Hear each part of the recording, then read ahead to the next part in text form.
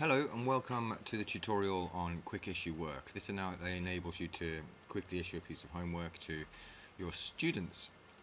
So you click on set work once logged into Frog, and here are my current set works, and you click on quick issue work. I'm just going to fill this text in. Okay, so I've done that and put some appropriate text in there. I wanted to talk to you about evidence type. So you can have none, which just means this acts as a notification to the students. File upload, which it does what it says, allows them to upload one file only. Hand in, which is just like hand in their exercise books or whatever. And then text, where they type in some online text, should that be appropriate, and you can mark it online.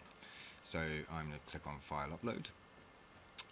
You can choose a numerical custom for the mark scheme and just put a number that it's out of, 100%, out of 10, whatever it might be. Then you can ask for self-evaluation. This is where they give a traffic light thing, red, green or yellow, and they say, I found this okay, or I found it difficult, or I found it too hard. I'm going to leave those blank because they're not relevant. The next tab up here is the resources tab. In the resources tab you can go and select a file that you consider to be appropriate. Let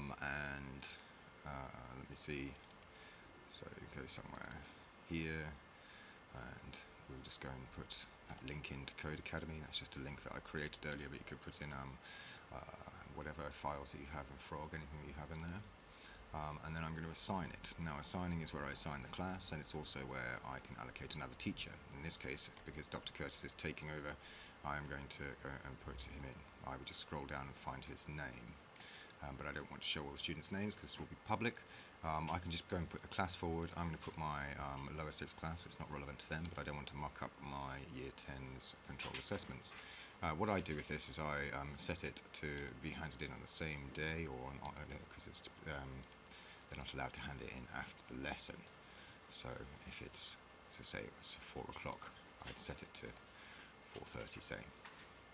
And then I'm going to change this forward by an hour and a quarter because there's something wrong with the clocks inside Frog, otherwise it won't be issuable.